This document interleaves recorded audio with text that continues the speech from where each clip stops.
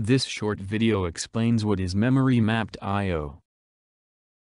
Usually, each on-chip peripheral device has a few registers, such as control registers, status registers, data input registers, and data output registers.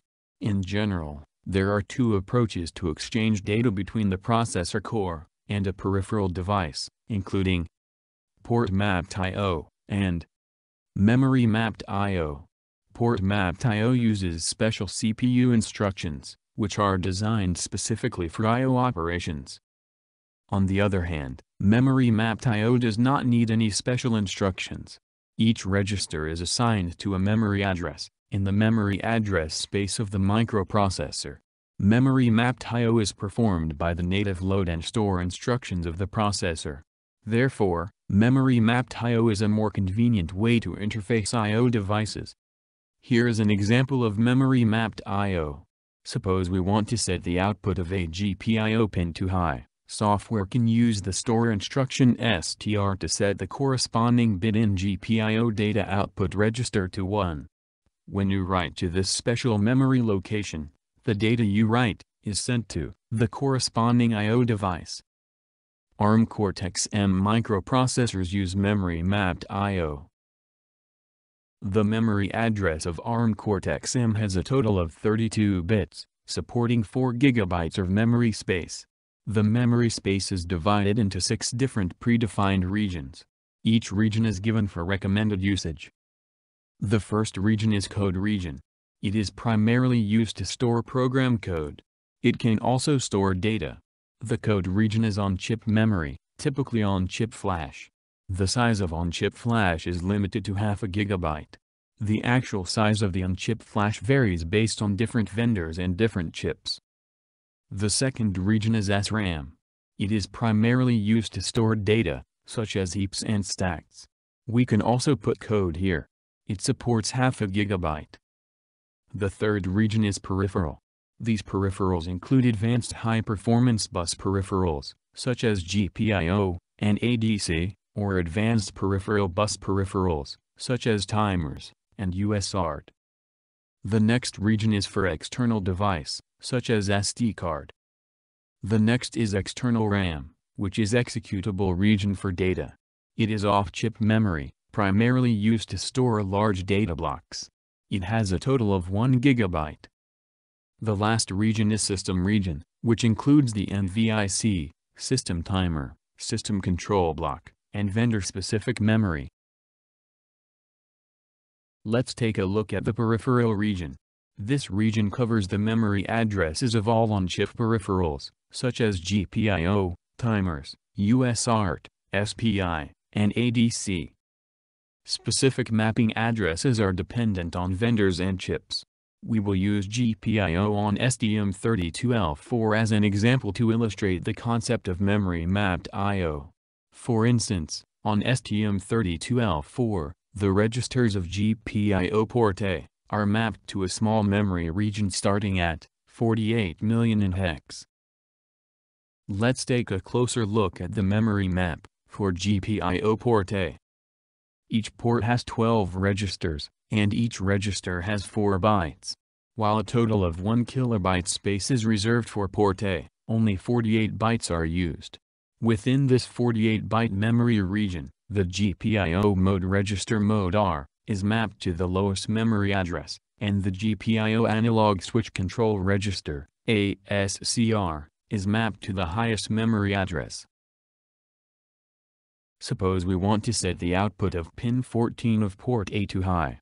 To achieve this, we need to set bit 14 of the output data register, ODR, of GPIO A to 1. As discussed previously, each register has 32 bits, that is, 4 bytes. The output data register, ODR, of port A, on STM32L4, are mapped to the memory addresses from 48,014 to 48,017 in hex. If little endian is used, the highest memory address holds the most significant 8 bits, and the lowest memory address holds the least significant 8 bits. We use this C statement to set bit 14 of ODR to 1, by using bitwise OR. This C statement also uses dereferencing to access the memory. Dereferencing a pointer means getting the value that is stored in the memory location pointed by the pointer. The operator asterisk is used to do this.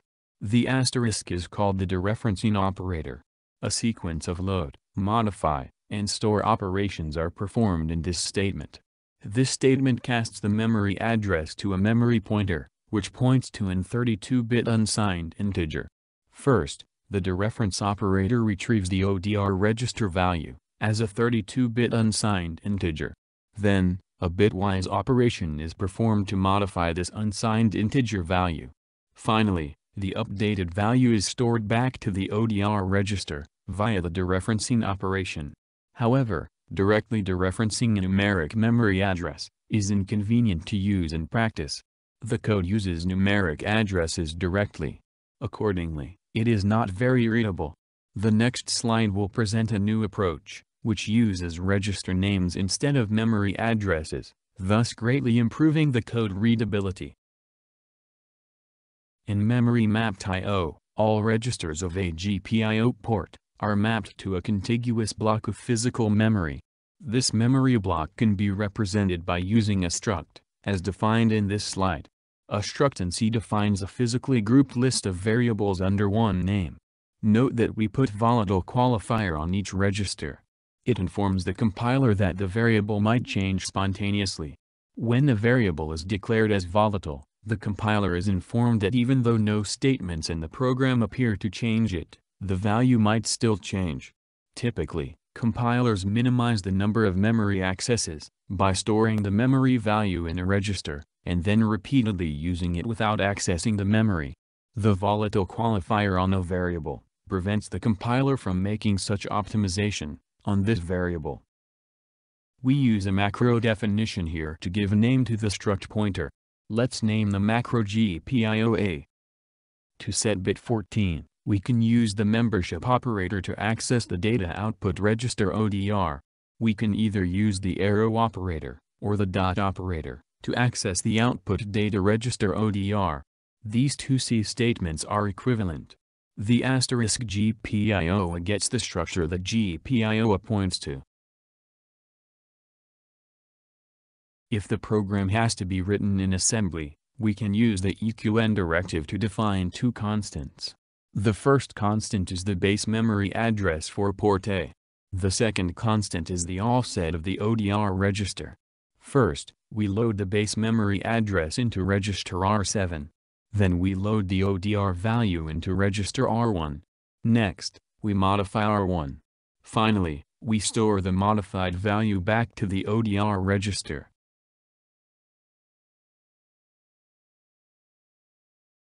Please visit the book website for more examples and tutorials.